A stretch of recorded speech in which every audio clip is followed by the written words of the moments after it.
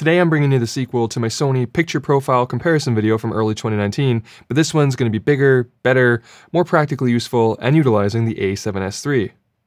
Let's get undone.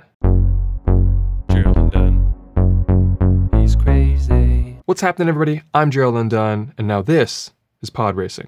Okay, first off, big thanks to Storyblocks for sponsoring this video. They make it possible to produce guides like this for free, and so if you appreciate this kind of content, please listen to this message and check out Storyblocks using the link in the description below. So why would you need Storyblocks? Well, they offer a massive library of stock footage with unlimited downloads and 4K video. So if you didn't get quite enough coverage of the panda you were shooting for your nature doc, and you feel like banging your head against the wall because you don't have the budget or access to reshoot it, fear not, Storyblocks has you covered with panda footage guaranteed to entertain your audience. Best of all, the clips are royalty-free for both personal and commercial use, so you can use them as much as you want, wherever you want. And they've recently just launched Maker, an easy-to-use video editing tool that allows members with an active subscription to edit their videos online within Storyblocks with direct access to templates, animations, and the entire library of Storyblocks assets. Again, link in the description below. Okay, so let's start this video by comparing the synthetic measurements of dynamic range and then move into some more practical comparisons, and we'll cover noise, color accuracy, exposure, and post-processing along the way. For those synthetic measurements, I used Imatest to measure the dynamic range and signal-to-noise ratio of most of the gammas in the A7S III. This was made possible thanks to DSC Labs, who provided the Xyla 21, a chart that gives 20 calibrated stops of light. I also tested the color accuracy using DSC Labs chroma charts. They make the best charts in the business, hands down. All right, let's go through the results. Okay, so for each one of these here, I've got three images to show you. I've got the Imatest results, I've got the waveform, and then I've got the actual recorded image. This is what the Xyla chart looks like when you record it. Then this is what the waveform looks like in Resolve. And then when we process the Xyla chart image, this is what we get from Imatest. Now, before we go into this too deeply, because CineD just posted their A7S III deep dive video, and just in case some of you have seen both and you want to know why do my dynamic range results seem different in Imatest than theirs, I've tried to follow the same protocol to make it easy for you to look at both results for different cameras to mix and match. Unfortunately, they're still using an older version of Imatest, which uses quality-based dynamic range analysis, and I'm using a newer version which uses slope-based dynamic range. Now, they're not doing anything wrong, they're actually doing the right thing because they're keeping it consistent against all of their old results, which is really the only way to do it. If you want to benchmark, you need to keep the same test going. For me, because I got into it later on, you can't do quality-based anymore on the newer version. So all of my results for all the cameras I've tested in all my videos have been slope-based. So you can still use all of my results within themselves, but if you're comparing them to CineD, there might be about half a stop difference, with my results being maybe half a stop more optimistic. You can probably use that, I guess, for comparison's sake if you want to compare to CineD with other cameras they've covered. However, don't worry too much about this. These numbers are just synthetic. They're exactly that, which means they're good for a benchmark. You can see which profile is better than another profile or which camera is better than another camera, but you shouldn't take this number to mean anything outside of that. So here, for instance, under slope-based DR, we can see a score of 12.8. That's, I guess, like 12.8 stops is what it was able to see in Cine1, and at the top you can always see the profile. So this is Cine1 ISO 64. And that's the base ISO. All of these are going to be at their base ISO. So if you want to know what the base ISO is for each gamma, it's going to be written right beside it there. But then if we look at the medium score, the one that says 0.5 medium, this will give us a signal-to-noise ratio analysis of 2. This is considered to be pretty good. Like that would be like good, clean, usable stops. So we get a 12 there. So we definitely lose some from total scene to clean stops. And those are the two that I'm going to be talking about, those two numbers, as we go through here. Another way that we can look at this is if you go to the actual Xyla 21 chart and you start counting stops, you can see that after, around 12 stops, it starts to sort of fade into oblivion in the black, and it's also heavily populated with noise. And if we look at this thing here, we can also count stops. So say that we counted from the top here, 1, 2, 3, 4, 5, 6, 7, 8, 9, 10, 11, 12. This is that 12 stop, which is really close to the noise floor. That's this sort of white bar that runs across here. Anything that's in and around or under this white bar is just lost to noise, and it's not going to be useful. Now, if we move on to the next one here, you'll see that it's also Cine1, but this time it says 109%. And I didn't do this for every profile, but I did it for two, just to give you an example of this. Each one of these profiles, well, some of them have the ability to go above 100%, and it's called like super whites, and it's when you exceed the 100% clipping point for regular broadcast. Those don't really get counted. If you look at the waveform, you see how this is clipping and it's beyond. So that's going to affect your dynamic range reading with this Imatest result. So I did it twice. I did one, which is, as we can see here, this is if I didn't do anything, I just let the super whites clip. And then for the earlier one, I brought the super whites back down and kept them within range and then ran an analysis that way. And the difference that you'll see is that you gain about a stop. So regular Cine 1 right out of the camera is going to get us 11.1 if you look at the medium score here. That is 11.1, usable stops rated to the camera without doing any adjustments in post. But if we recover our super whites, we can get that up to 12 stops. So there's about a stop extra above 100% that a lot of these profiles have. And we're going to talk a lot about this when it comes to what makes a profile easy to use or not, because if you want maximum dynamic range, you can't just use it right at a camera because you're going to lose about a stop because of those super whites. So the next one that we have here is Cine 2. It also has 12 stops. Now this one didn't have to be recovered because there are no super whites. It clips at 100%, and that's going to be probably our easiest profile. Again, we'll talk about that later on. If you want to see these charts, I'll leave them up so you can pause and look at them if you want. I'll move slowly. Those are the Cine 2 ones. Then we've got Cine 3, which got 12.1, and this is what it looks like here and here. And then Cine 4, which also got 12.1, and here and here. Now for all of those Cines, I recovered the super whites. If you recover the super whites, they all get around 12 stops. If you don't and you let them clip, then you lose about a stop on Cine 1, Cine 3, and Cine 4. Cine 2 does not have super whites. Now let's move on to this one. This is HLG. Now this is HLG regular, and ISO 100 is its base ISO, and we have 11.8 stops. This one also doesn't have super whites. It clips at 100% or like 99%. And that's what it looks like. And that's what it looks like there. HLG 1. Now HLG 1 is different. It clips a lot lower, and the whole point of this one was that they claim that it gives you noise reduction. And we're going to talk about that when we talk about noise. Basically, the whole thing is shifted down, so your clipping point is a lot earlier. I think it's like 85% or something like that. But the whole image will kind of look darker. And if we look here, you can see where it's clipping now. This is ETTR'd all the way up here.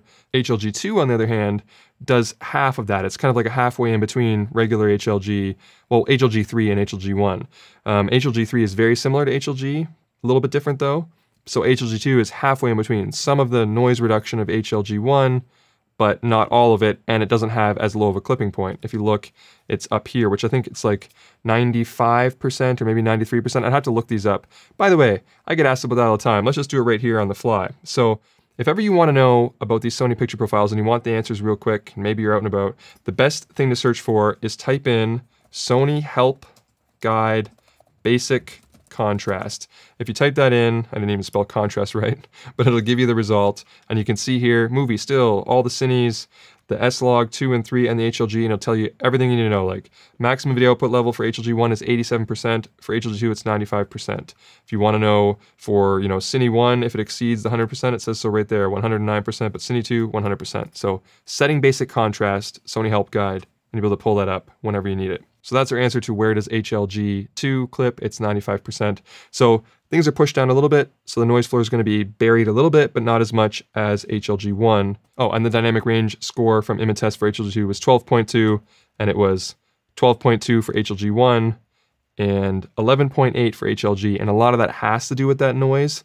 Imatest can kind of be fooled a little bit if you do like extra noise reduction. You can kind of beat it a little bit, which is what those HLGs are doing. Now, HLG 3 comes in at 12.3, which this is a correction I should make. On my original Sony a7S III video, I said that HLG 3 got 13 stops. I'm not sure if there was something wrong with that test. I didn't have a lot of time with the pre-production camera, or maybe if something's changed since the pre-production. It's probably just an error on my part, but I've run all these like 3 times now, and I'm getting 12.2, 12.3 with HLG 3 pretty much every time. But if we compare HLG 3 on the waveform here to HLG 0, if you want to call it that, you do see that there's a difference in the shadows. You see how these are getting lifted up and then these are pushed down more? That's a little bit of that HLG noise reduction. It still exists in HLG 3, but it doesn't really exist in the base HLG. One thing I should touch on though before moving forward with the rest of the profiles is RAW. I've been asked a lot on social what the dynamic range of RAW is. It's not really how it works. RAW doesn't have a different dynamic range. RAW just refers to the data coming off the sensor in its raw, pure form. You're still going to have to sculpt that raw data into a picture by giving it a picture profile, if you will. That means you're going to have to assign a color gamut and a gamma to it. And when you do that, you're going to have to choose one of these, or maybe they restrict you to just using S-Log 3, let's say, in which case the results should be very similar to just the results of S-Log 3. It's not a different picture profile, if that makes sense. It's the same, you still have to choose one of these gammas. So let's move on to the next one here. What do we got? So PP off. Now you'll see in parentheses it says movie. Something you should know about the Sony cameras is that the movie gamma is the same gamma that you get when you turn picture profile off when shooting video. If you're shooting photos, PP off is the same as still gamma. The dynamic range of PP off, I have 11.9 stops. And the base ISO is ISO 80. This is another one where I did the recovering of the super whites because yes, even movie gamma or PP off exceeds 100%. It can go up to 109%. So we got 11.9 stops. Now let's jump ahead to, and that's what it looks like there with the super whites recovered up top there. And now let's jump to PP off movie at 109% without the super whites recovered. We drop down to 10.9 stops. So this is the lowest you're gonna get on this camera is 10.9, which would probably be like 10.5 for Cine D's version of testing it. And similar to what you would get with like the Sony a7 III. But if you recover the super whites, you do get an extra stop there. And you can see on the waveform, this is what the super whites look like when they're not recovered. There's a full stop above 100% that we're not seeing anymore. Now we've got S-Log2. I got 12.7 stops here. And this is what it looks like on the waveform. And this is what the shot looks like there. And S-Log3, 13 stops. So S-Log2 better than all the other profiles, but not quite as good as S-Log3, which comes in at 13. I already shared these numbers on my review. S-Log3 has the best score at 13 stops, and here's what the waveform looks like. And what I like about S-Log3 is that each one of the stops has a pretty even distribution. It almost looks like a perfect staircase. But I think that that's it for the Xale 21 information. So if you just want to know the synthetic dynamic range, it's S-Log3 is best, picture profile off, movie gamma with uncorrected super whites is the worst, and then most of the Cine gammas and HLGs are in between at about 12 stops. Okay, now let's take a look at those results, but how they would look in a dynamic scene. This is my favorite way to test dynamic range practically. Often you'll see tests where a shot is taken twice at 2 different exposures, and then they'll measure how well those shots can be normalized. This can be a useful indicator of how recoverable a camera's image is, but it's not dynamic range by definition. Dynamic range is a ratio between the values that can occur simultaneously. So for that, we need to set up a scene that best demonstrates this. Okay, so this is the scene here. You can see that I'm in shadow, and I'm holding a color checker so we can use that for reference, including middle gray. And then outside we have a bright sky.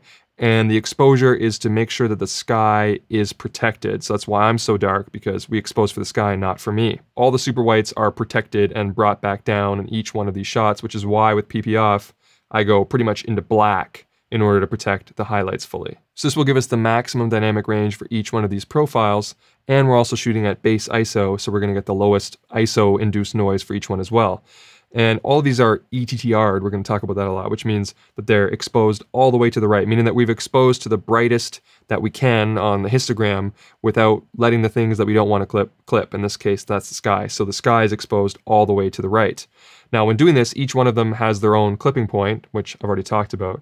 But you need to make sure that you ETTR if you're going for best noise performance with aperture. You open up your aperture to actually let more light in, not boost the ISO. The only exception here is that if increasing the ISO would allow you to switch to the second native ISO of a dual gain circuit, then you would actually see benefit from increasing the ISO to ETTR. But typically, if you're staying within a single circuit, increasing the ISO will also kind of increase the noise in the shot in sort of a evenly scaling way, so you're not really getting any benefit typically by ETTRing with ISO. You want to let more light into the sensor, which is what we did here. All of these have the same base ISO, but they're exposed with aperture. And something interesting that you'll notice is that if the aperture is the same, so in this case, I think that, let's say they were, I don't know, f11, okay? I don't remember what they were. All of the ISOs for each picture profile are relative to each other. So f11 on PP off at ISO 80 will be exposed correctly to the right, the same way that ISO 640 f11 for S-Log3 will be exposed correctly to the right. ISO 80 and ISO 80 aren't the same, but they each have their own base ISO and they each scale at the same rate. So if you wanted to move up one stop on PP off, you'd go to 160, where on S-Log3 you'd go to 1250, that would be another stop up.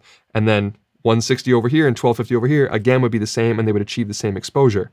I think this is what some of the confusion comes from when people compare, say, ISO 3200 in one profile versus another. Well, ISO 3200 in S-Log is not the same as ISO 3200 in Cine or in movie gamma. So they have to be compensated for by moving up from the base the same amount of stops. Hopefully that makes sense. Actually, while we're talking about clipping points and exposing to the right, I want to show you something on the Sony camera. Now, I'm going to screen record what I'm seeing on the screen with the Atomos, but there is a limitation here. The zebras from the Sony don't get outputted to the Ninja. So I can't actually show you the zebras being on or off, but hopefully this will still be a useful demonstration. So if we point the camera at a really bright source like this, and then we bring up our zebra menu, you see how if we go down to C2 here, we have the option to set a lower limit. If you have a source that's definitely clipping, without a doubt, like jack your ISO up to 10,000 if you want, make sure that it's clipping.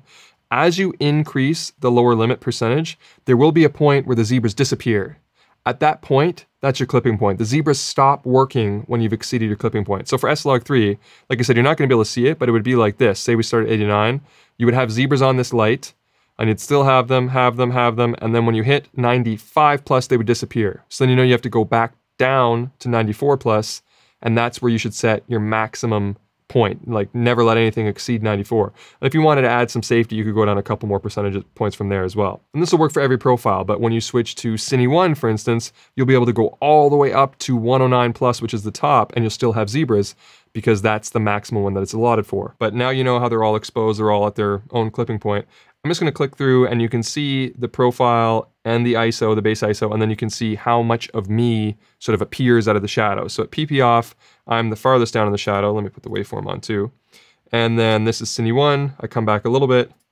Cine 2, it's sort of somewhere in between. Cine 3 is about the same as Cine 2, but the highlights change. You can see, I'm not gonna give a commentary on each one, but there are a couple things that are important here. When we go to S-Log2, now all of a sudden we've seen the shadows a lot more, and when we go to S-Log3, it's even more still. So this is where the actual advantage of S-Log3 comes in, is that you can preserve the highlights and still see way more into the shadows than with other profiles.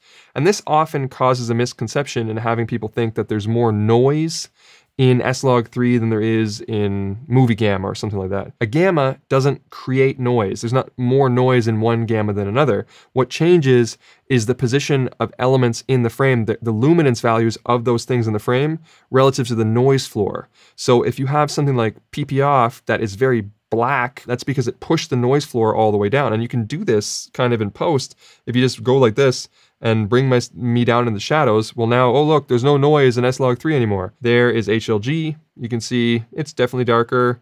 Then HLG1 is even darker. And this is important because HLG1 claims that it hides more noise and has a lower clipping point. And you can definitely see the sky got darker and I'm hidden more in the shadows now. HLG2 should be a little bit less so of that. And then HLG3 less so as well. But now when we correct all of these images to put middle gray at the same point, this is going to be that shadow recovery thing that I talked about. But in this case, these aren't two separate shots. This is the exact same shot that happened at the same time. All I've done is now boost it to bring middle gray to the same point. And I did that because I wanted to have a uniform sort of exposure here. So for PP off, this middle gray chip is now at the same level. I put it around 42, 43%, the best I could in the waveform, and I did that for every single profile. Now the sky is gone. We're not going to be able to expose somebody in shadow for perfect middle gray and keep the sky. That's just, I don't know any camera that can do that. But what we should look at is probably the exposure on my knuckles and this part on the curtain that's kind of blown out. But if we switch to Cine 1, you can see that a lot more of the curtain came back. So it is doing better to retain those highlights when we bring up the middle gray. Cine 2 looks pretty similar. Cine 3, pretty similar as well. And Cine 4 doesn't do quite as well in the highlights, but it has a bit more contrast. And that's kind of what Cine 4 does. I think it has like a more severe S-curve than some of the other Cine profiles, which is why some people like using it for straight at a camera because it already has a bit of contrast to it.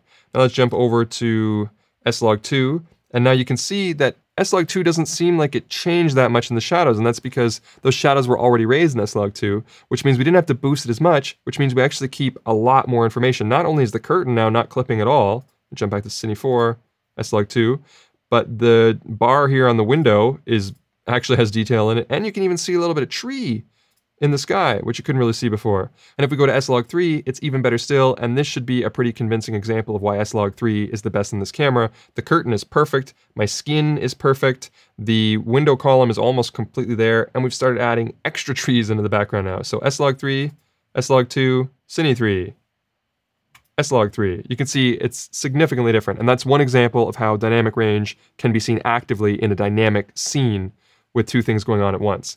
Now, if we actually look at the noise here, let's play this back a little bit, the S-Log3, so we can see how much noise we have. And I know this is YouTube, so it might be difficult to see, so let me punch right in here to a high percentage, and we'll look at this area of the skin tone in the color checker. So very noisy, right? Definitely. But let's go back to PP off, which had some of the best noise originally, and you can see that it's very noisy as well, but it might actually look worse. And if we look at my skin, there is a lot going on here that doesn't look good versus S-Log3, which was this one, I think.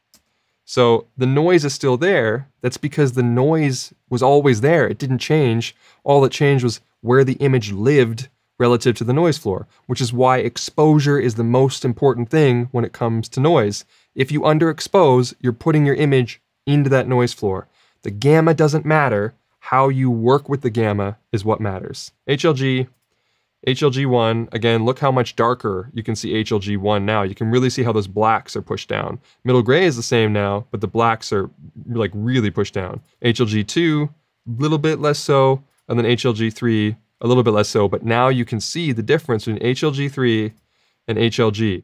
When you recover middle gray, HLG, the whole scene kind of comes up a little bit, where HLG3, the darker blacks that are noise reduced a little bit still stay down there, and the middle gray comes up differently. Oh, and while we're talking about this whole shadow stuff, just a quick note on the dynamic range optimizer. I get asked about this a lot too. First of all, don't use it. I know that you may have experience where you use it and you like the results or whatever. The dynamic range optimizer is just image processing, which means that if you do turn it on and you see a difference, that same difference could be achieved in post. If you raise the shadows in camera with the DRO and then you raise them in post, the noise is going to go up in both. They're going to look the same. And in many cases, the dynamic range optimizer won't even do anything because it only works if your image is like not exposed correctly or if it thinks there's room for improvement, which means you should probably just expose your image better and use the correct gamma for what you're shooting. Don't rely on the dynamic range optimizer. Okay, so if we know that you can beat the noise by getting it above the noise floor, the question becomes, how much do you have to overexpose S-Log3 to beat the noise floor, or at least get noise that's similar to what you would get from movie gamma? And I keep using movie gamma because it has the least noise straight at a camera. So if we're trying to get to that result, how much do you have to overexpose S-Log3? The answer I found is about 1.66 stops. And I'm gonna be able to demonstrate this with a few images that I have here. So for this first shot here, you can see it's S-Log3, 41% middle gray, ISO 640 base. What that means is that I exposed this middle gray bar, where the text is, to 41% in camera. And remember when I showed you on the zebras how if you go to C1, you can set it to, I'll just show you again. Okay, so this is how you would expose for middle gray the most accurate way. Get yourself one of these. This is just a gray card. It's an 18% gray card. Look for that. You can get it on Amazon, probably like $5 or $10 for like 3 of them or something. Get a size that works for you, one that you can keep with you that won't be an issue. This, when you look up a profile and it says S-Log3 should be 18% reflectant, should be set to 41% or whatever, they want this to read 41%. So you put this in your frame, put this under the lighting that you're trying to expose for. If it's for your talent, you could put it here like this. But put it in the frame and then point your camera at it and then go down to those zebra settings. And I like to use C1 standard range, and then you change this number to be whatever you're aiming for. So in this case, 41%, and then set the plus or minus, which can be all the way up to, I don't know, 10, but set it down to plus or minus 1, so that way you know you're gonna get very close to 41%. Now again, I'm not recording zebras in the camera here, but let's say that I was, then we would come in and we would adjust our exposure. Say we were gonna get there with ISO. We would increase the ISO or decrease the ISO until this card was filled mostly with zebras, and that'll let you know that that card is at 41%, or at least the section that's covered in zebras are at 41%. Then when you have that, you know that you're good to go. So anytime you see me say that I expose middle gray to whatever percentage, I used a gray card in zebras and I set it to a percentage and then it changed my exposure until the zebras appeared on the gray card. This is the cheapest thing you can get to get better exposure. And then if you want to use things like LUTs and transforms, if you dialed that in, those LUTs and transforms should work a lot easier, which is why log is actually the easiest gamma to use, but we'll talk about that at the end. Okay, let me stop recording this. All right, now back to what I was talking about overexposing by 1.66 stops. What that means is that that middle gray exposure of 41% is going to be 1.66 stops higher than 41%. It doesn't mean that your camera meter says plus 1.7. It can if the meter does a good job, but often depending on what's going on in your scene, you can't really trust that meter, and the meter works differently depending on the gamma that you chose. So I don't like it so much. What I'd rather do is just increase that zebra number. So rather than 41%, if we increase it 1.66 stops, you'll probably end up somewhere around like 55%. So you can set your zebra to 55% and then expose middle gray for that 55%, and you'll naturally be 1.5 to 2 stops brighter than you would have been if it was set to 41%. So in this image here, middle gray is exposed to 41%, which is exactly what S-Log3 wants if you use any kind of like by the books transforms or LUTs. And you can see if you look at my nodes here, color space transform, if you don't use Resolve, that's okay. First of all, use Resolve, it's so much better for color work, but if you don't, you can do all this with LUT calc or just by using manufacturer LUTs. I have a whole another video on doing that. I'll give you a little bit of tips at the end of this video, but you should definitely watch the video. It's like an hour long and explains everything. But over here, you can see that we're converting S-Gamut 3 Cine, which was the color gamut that we used, and S-Log3, we're converting it to Rec 709. It says use timeline, that's because my timeline is Rec 709, so it just converts it to that. And if you saw what it looked like before, this is what it looks like right out of camera, and then when we add that conversion, boom, it just finishes the image, and everything looks great, and it fills from top to bottom on the waveform, and everything's perfect because it was expecting middle gray to be 41%. So if we set middle gray with using PP off to 41%, so that means middle gray is exposed the same on both these profiles. And to do that, I had to boost the ISO in order to keep the f-stop the same, so we could see sort of where the relevant ISOs were. And for this one, I had to put it at ISO 250, which coincidentally is also 1.66 stops above base. But if we look at the shot, we can see that PP off has clipped. It's clipped over here in the skin tones, where S-Log3 has not clipped those, even with that Aperture MC shining light directly on it. That light was set to 100%. Shined right on those skin tones, and it didn't clip them, where PP off, obviously, they're clipped quite badly. Now this next one is PP off with the gray exposed to 20% middle gray, which is what happens if you leave it at ISO 80 base. So that's the difference in these two profiles. This is what 41% middle gray looks like, and that's base ISO of 640. But if you use base ISO of PP off, it looks like this. It's much darker, but that's what's required to stop these from clipping. Remember when I said that if the aperture is the same, any two profiles, when set to their base ISO, will clip or not clip the same? So if S-Log3 doesn't clip at its base ISO, PP off won't clip at its base ISO either, which is kind of interesting, and I don't think a lot of people know that. So as you can see, the skin tones are not clipping here, but middle gray is much lower, and that's just the way that PP off is, or movie gamma. It pushes down the shadows more than S-Log3 does, which is why people think it has better noise performance. But if we boost that up to get the same 41% middle gray, so I had to boost it up in post, which is why you can see this sort of strange curve I made here. That's to sort of counteract the movie gamma to make it seem a lot more like S-Log3. You can see if I switch back and forth now, they look very similar. Well, now if we take a closer look at the noise performance, let's look at the noise that we'll get out of, actually, I think the top corner is the best example here. Let's take a look at the noise up here. Now, there's not a lot of it because we're at base ISOs, but I'll zoom way in so you can see it. So this is the noise from PP off boosted to get middle gray correctly, and this is the noise from S-Log3. You can see they're very similar. So now what if we do the opposite? What if we expose normal and then expose S-Log higher by 1.66 stops and then bring it down? So what do we got here? We've got S-Log3, the 55% middle gray tip that I showed you. So if we hide this stuff, we can see now when we add the same conversion, you see how blown out it is? That's because that transform was expecting 41%, and we gave it 55, and so it's blown out. So earlier on in the chain, we have to bring that exposure back down so that when we give the transform or the LUT, the image, we're giving it the 41%, but we've pulled the noise down with it. And I did that in Resolve just by lowering the offset.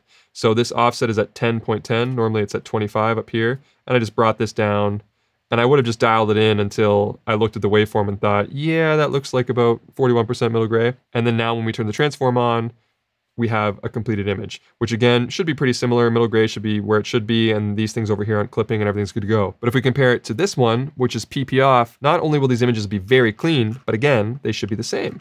So this is PP off, which is very clean, even at, I'm 250% zoomed in and I can hardly see it on my screen. And then let's switch to the S-Log3 one that was brought back down and play it. And again, both look equally clean to me. So that's two ways. I'm just going to recap this because it's kind of weird. If you expose S-Log neutrally, it might appear to have some noise to it. But if you expose PP off neutrally as well, but then you have to boost the shadows, the noise is the same. Conversely, if you expose PP off or Cine or any other gamma neutrally, and then expose S-Log3 higher than it and bring it down, again, it's similar. Also, when it comes to when should you use neutral exposure then, the 41%, because that's the easiest workflow and that's what's recommended. Anytime that your whole scene is like already above the noise floor, because maybe you're out shooting at the beach and it's bright, most of your scene is probably going to be above the noise floor, so you can shoot at 41% and then just use a simple ladder transform and it's probably fine.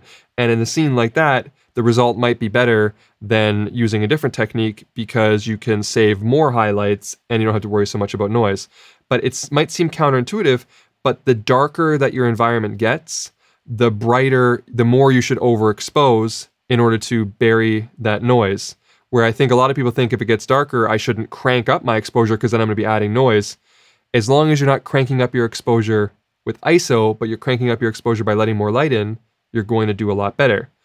Unless, of course, again, it's a dual native sensor, which this camera is. Despite the fact that Sony won't officially say it, I am now going officially on record and saying it is a dual native sensor, and I have sort of like proof of this. And Philip Bloom and I have already talked about this, and he already made a video where he demonstrated this, but basically every single gamma in this camera, if you expose it 4.33 stops above base, it will get cleaner. It will flip over and get cleaner. And by the way, a correction on my original video, I said that that switched at 16,000 for S-Log3 and S-Log2, and it did. But they've since changed that. It's 12,800 now, which coincides with that 4.33 stops in every profile. It was kind of a weird, almost like a bug in the pre-production version. You could go up to 16,000 and then it would switch, but then you could come back down a notch to 12.8 and it would still stay clean, and it wouldn't go back to noisy until 10,000. So I think they just kind of fixed that and said, it's just 12.8. It switches at 12.8 now. So that's the new one. And 12.8 is exactly 4.33 stops above 640, which is the base ISO. But it's the same thing with every other profile. Okay, so I figured the best way to demonstrate this would be to go through some shots together. So here is my studio, and right now it's quite well lit. The exposure level of most of the things in the scene are quite high. So we could probably expose this neutrally. But I also want you to take notice of the gray card that I have sitting right there on the shelf, because we're going to use that to set the 41% or the 55% zebra point off of that card. Okay, so with the zebra set to 94%, you can see that that panel is clipping, which means that information is going to be lost. And if we go to C1 and set to 41%, you can see that the gray card right there has zebras on it. And I don't know if we can magnify that. Let's try. You can. So you can magnify and you can see that the zebras are there on the gray card. So right now we know that this scene is set to 41% middle gray. And a scene like this is probably fine to shoot neutrally on. This would be right around the limit. If you shoot outside, you can definitely shoot at 41% middle gray. But now let's turn some lights off so that we can see what it looks like when it's a lot darker in here. So let's change the exposure so that we can get to that 55% middle gray. So let's go down here and we'll change C1 to 55%. And if you really want maximum noise reduction, you could probably bump this up to 60 if you wanted, but I'm going to stick with 55 for now because I think it's enough. Now to achieve that exposure, we can do two things. We can either increase the ISO, which will increase the noise floor as we go up until we hit the dual native ISO, then the noise floor will go back down, or we can open up the aperture. So let's start with opening up the aperture, and then we'll lift up the ISO, and then we'll compare the two. Okay, so I've actually increased the ISO just to make the results a little bit more noticeable on YouTube. So we're at ISO 3200 right now, f5.6, and we are achieving a 41% zebra on that chart right there. So this is our neutral exposure for ISO 3200.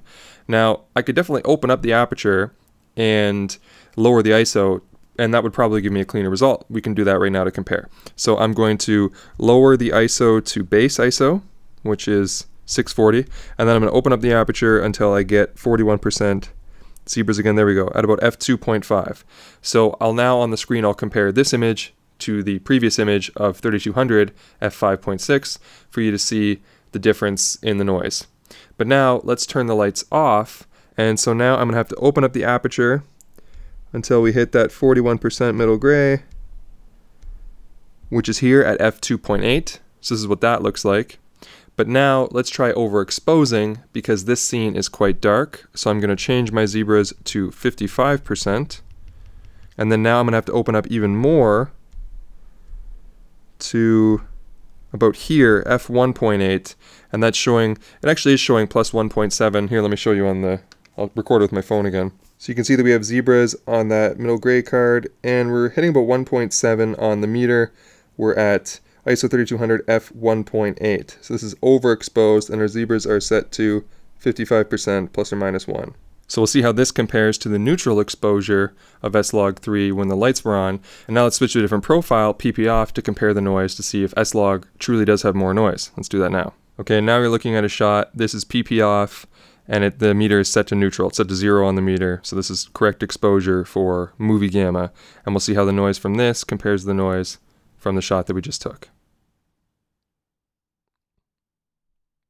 Okay, now we're back to S-Log3, and I want to show you an example of when you can achieve the exposure with ISO, and it's when you switch over to the other dual native circuit. So I'm going to move the ISO up, and I'm going to do it until the gray card hits 55% again, and at 12,800 it's going to get so much cleaner. So let's boost the ISO to 10,000 first, which is the worst possible ISO on this camera. 10,000 is the worst, and then it gets much cleaner. And for that, I'm gonna have to open up 1/3 of a stop on the iris in order to hit that 55%, or as you can see on the meter there, it says plus 1.7 stops. And this is gonna be overexposed to hit the correct target, but I'm doing it with ISO, and the image should be much noisier than the one that I showed you earlier. But now let's increase the ISO 1 more third of a stop to 12,800, and we can stop down 1/3, and now we've switched over to the second native ISO, and the image will be much cleaner. So this is the only exception to when raising the ISO doesn't raise the noise floor, and you can get away with this. And again, every profile has this, just 4.33 stops above its base. And here's a fun little trick to remember where the second native ISO is for each profile. It's 20 times the base ISO. So for S-Log2 and 3, the base ISO is 640, and so if you multiply 640 by 20, you get 12,800, which is where the second native ISO is. And this works for all the profiles. You just have to round with a couple of them. The ones that have the base ISO of 64, well, there is no ISO 1280, so it's obviously ISO 1250. But yeah, just multiply by 20, if that's easier for you to remember. Okay, now let's talk about color, because I don't want to talk about gamma anymore for a minute. So for each picture profile, there's two main settings. There's the color gamut, and then there's also the gamma. We've been talking about gamma this whole time. Now we're going to talk about the color gamut. Another thing you should know in case you're new to Sony is that the picture profiles aren't different. They're all just containers.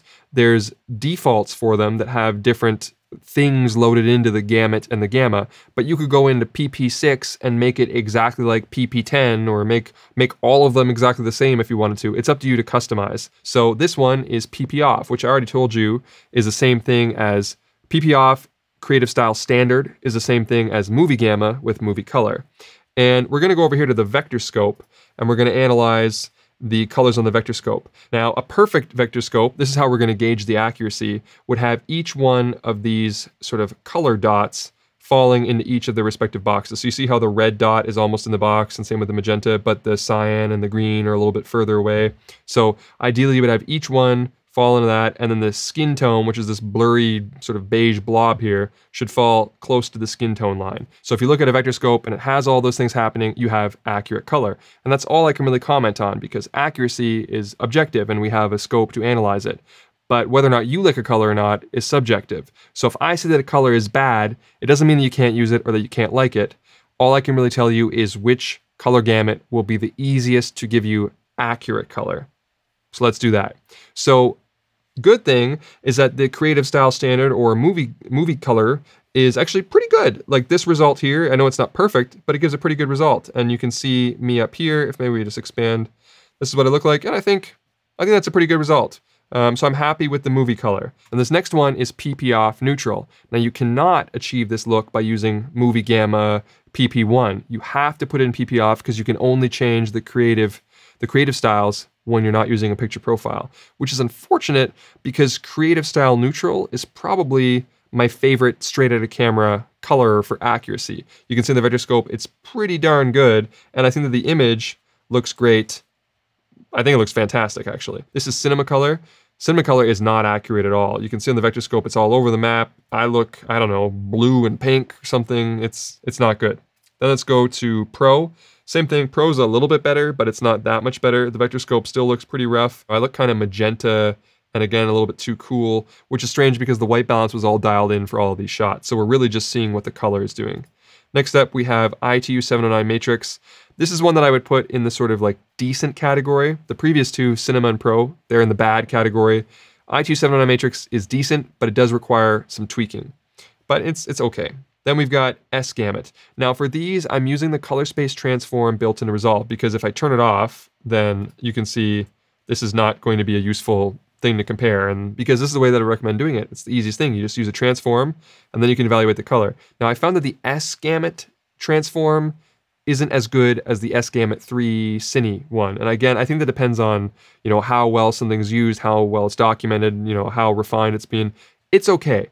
S gamut's pretty good, but I'd probably put it in that decent category where it requires some tweaking. But if we switch over to S-Log3 with S gamut 3 Cine, this result is excellent, just using the same transform, but in this case, I'm using the S gamut 3 Cine transform. The best result of all I found for S gamut 3 Cine is to use aces. But again, that's probably going to be limited to a Resolve or otherwise workflow. It's not really going to work in Premiere Pro or Final Cut. So in that case, use LutCalc. But anyway, the vector scope looks good, and this image I think looks fantastic. And that's just using the Resolve color space transform. Nice and saturated, good accurate color. What else do we got here? Okay, so now for HLG. This one is HLG with the BT 2020. And again, I had to use a color space transform for this because I had to convert the Rec 2020 color to Rec 709. But that's all I did. And the result is great. We've got really good accuracy on the vector scope, maybe a little bit on the red magenta side for the skin. So you might want to pull that in a little bit. But I think the result is pretty good overall. I am kind of a pink person, so. And now lastly though, this is HLG with 709 color. Vector scope is vector scope's back to like Cinema Color Pro Color mode. And we're back to that kind of blue, pink, doesn't look good thing. So the in-camera 709 modes, I don't really like. So if I were to shoot HLG, I would use 2020 and then convert it using a transform or a LUT to bring that to 709, and you'll get much better results. And your footage will still be 2020 if you need to do HDR in the future, versus baking in 709 with worse color and then needing to tweak it. So those are my rankings. The HLG 709, the Cinema Color and the Pro Color, nope. ITU 709 Matrix and S Gamut, okay, but require tweaking. Standard color, neutral if you're shooting with PP off, and S-Log or S Gamut 3 Cine all give really great results. So the simplest one, I suppose, would either just shoot standard or shoot S-Log 3 with S Gamut 3 Cine and throw a transform on. Okay, quick note about detail, which is the third and probably the last setting that you need to customize on the picture profiles. The log profiles, which I think are PP7 and PP8, had the detail set to -7 by default, where all the other profiles have it set to 0. And there's a significant difference in the sharpening of the image between detail at 0 and detail at -7. And I'm going to show you here, I've got two shots. This one, they're both S-Log3. I just turned the detail from -7 up to 0. So let's zoom in here. This is detail -7. Look at this text, and then I'll click on detail 0.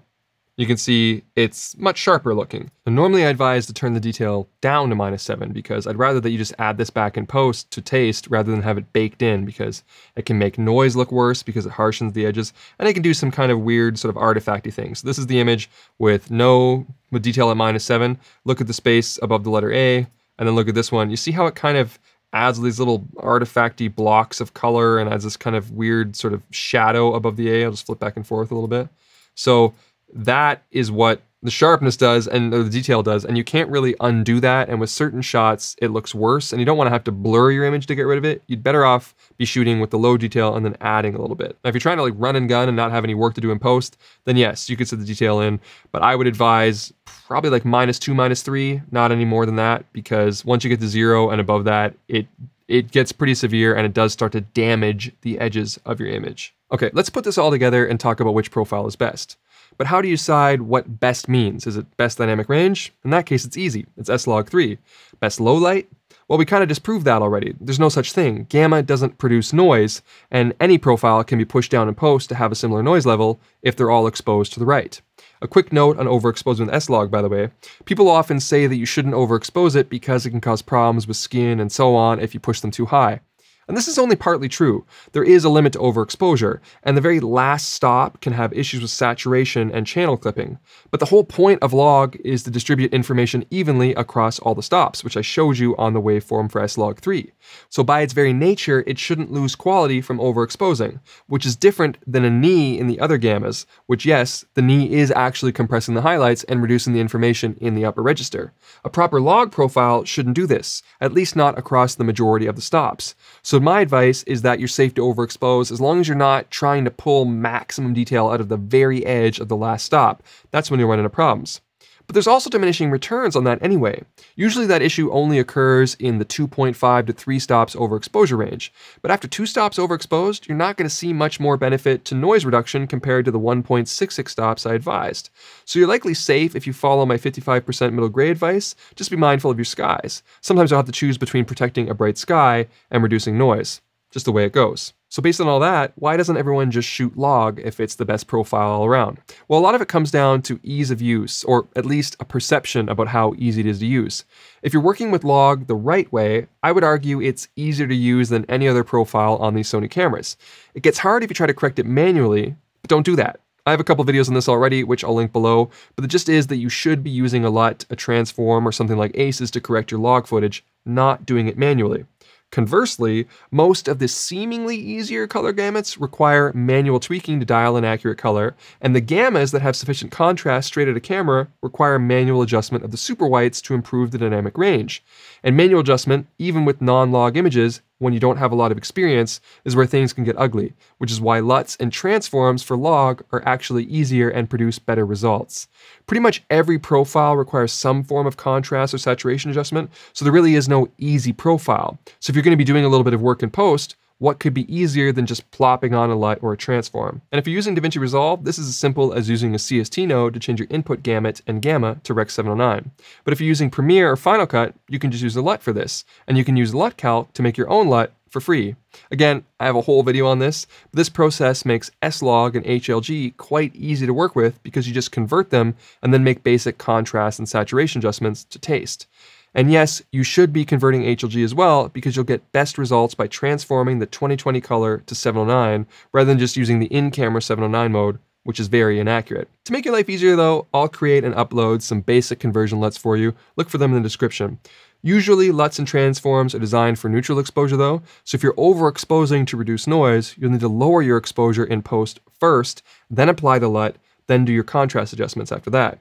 You can put the LUT on so that you can see how overexposed it is, but just make sure that the exposure correction step is happening earlier in the processing chain in the editor of your choice. I demonstrated this with the offset node, lowering that earlier in the chain than the conversion node here in Resolve for that one image. So that's my advice. I recommend S-Log 3 because it gives you the most dynamic range, and there's already a vast collection of LUTs and transforms out there for it because it's such a well-documented profile. And if you expose correctly, it's the best image you can get out of the A7S III. But I know that many of you also want to know what the best run and gun profile is, or the best for streaming, etc. For that, we should look at two things. What gamma is the most broadcast ready, and what color mode is the most finished and accurate to pair it with. For that, there's only two answers. Cine 2 and HLG. However, I know that some of you are still having issues with HLG workflows, and the workflow changes depending on the NLE, and I already complained about the 709 version of HLG on this camera, so I'd say the simplest answer is Cine 2. It clips at 100, so there's no super whites to worry about in post, it exposes naturally, and you get the what you see is what you get effect. For color, the best straight out of camera color mode is probably movie, as we already showed, which is essentially the same as using Creative Style Standard when the picture profiles are turned off. Personally, I prefer Creative Style Neutral, and I wish I could use that with Cine 2, but it's not possible to do that. The reason why I'd use Neutral is because Cine 2 requires a bit of additional contrast in my opinion, and Neutral requires a bit of saturation, so they go well together, because when using Cine 2 with movie, when you add contrast, you'll probably want to reduce the saturation a little too, because movie color can be pretty intense, where with neutral color, you'd boost them both evenly, and it'd probably look great. But again, there's no profile that's perfect right out the gate, but Cine 2 with movie color is probably the closest you're going to get, and if you put the detail at -2 or -3, you'll have a solid image straight out of camera. But if you find yourself tweaking that image a lot in post, you'll probably be better off just shooting an S-Log 3 with S-Gamut 3 Cine and using a LUT or a transform. Alright, that's enough for now. Every one of the topics that we covered today could probably have several separate videos dedicated to them, and I know that every answer I give just leads to more questions. But I'm just hoping that this video helps you feel more comfortable using your Sony a7S III, or any camera for that matter, and that maybe you'll be able to squeeze a little more quality out of your images and save yourself some time while you're at it.